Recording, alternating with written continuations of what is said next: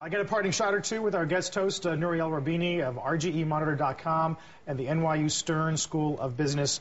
We've been hearing you talk about the risks to the market and the economy for a long time, and you still think the worst is ahead of us, not behind us. Yeah, I mean, look at the numbers on employment Friday, and they're going to be many months of job loss are going to be increasing.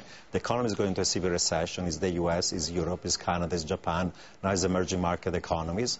And once people in the market realize that the worst is ahead of us for the economy, markets are going to fall. Equity market are going to fall another 20-25% U.S. and abroad, unfortunately. So I think that the surprises from now on are going to be on the downside for the economy, for earnings, for the financial system as well. So I'm still bearish about the economy. Would you think all of 09 will be weak, right? Negative growth, negative GDP in all 4 quarters of 09. Yeah, actually, most of macro forecasters on Wall Street are already saying to the middle of next year we're going to have negative growth. I say it's going to be negative growth all the way through the end of 2009. Well, do you think markets will bounce midway through the year then?